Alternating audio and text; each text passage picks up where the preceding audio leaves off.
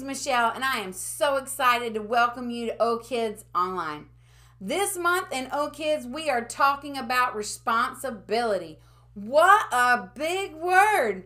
See, when we show we can be trusted to do what is expected of us, we point other people to Jesus, who took the ultimate responsibility for us and made it possible for all of us to be able to live with God forever in heaven. Well, today you're going to learn about the importance of being responsible with our words.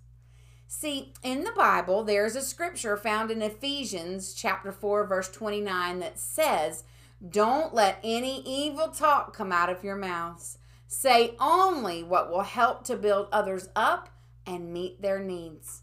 This means we always have to remember that words are important, and every one that we choose to use must be used in the right way.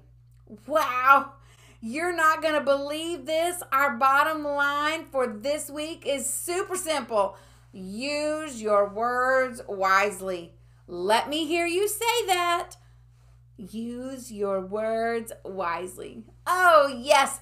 And our memory verse from Luke 16, verse 10 helps us to see why it is important to always do our best, whether it's working hard or being extra careful with what we say.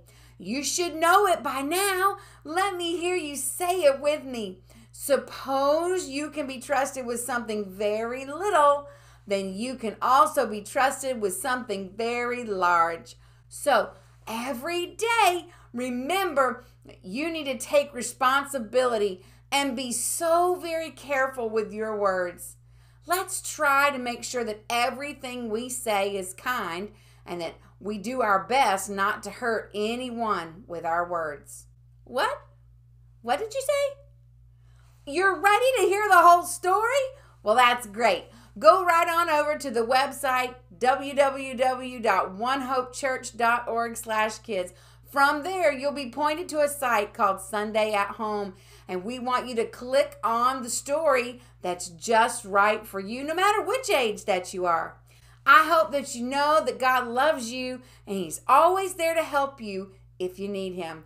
And remember, Pastor David and I love you and hope that you have a spectacular week.